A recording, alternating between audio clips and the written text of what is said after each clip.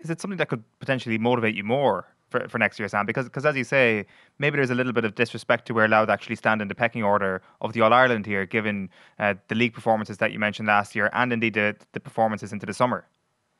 Yeah, look, I think we've come from it, we come from nowhere. I suppose we come from Division 4 up to Division 2. We're a game away from being promoted to Division 1 this year. So look, there's massive respect and thanks to the boys for bringing us that direction. And but look, as Mickey said to us yesterday, it was a case of we're the ones who crossed the white line, and yes, they guide us in the right direction. But look, we're the ones who put into performances.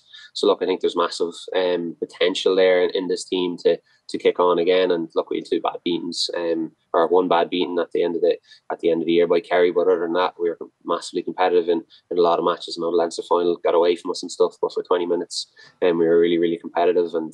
And we obviously ran Dublin close in the league, the last game of the league. So look, I don't think we're a million miles away. And I think, as I said, the team is so hungry and ambitious. And yeah, it's a little bit of a kick in the teeth to us to maybe where we're at. But and the journey that we're on. But look, we're definitely hungry for more and want to keep going in the right direction. So it's one of those things that I don't think it changes too much. At the end of the day, we're the Louth players. It's their county. It was never Mickey or Gavin's. And look, in a way, we were doing it for ourselves more so than them. Like look, as obviously came as a shock, and it's one of those things that it just happens. But look, at the end of the day, if you're doing it for those, you're probably doing it for the wrong reasons. You know, that's the way we're doing it for the Louth people, the Louth jersey.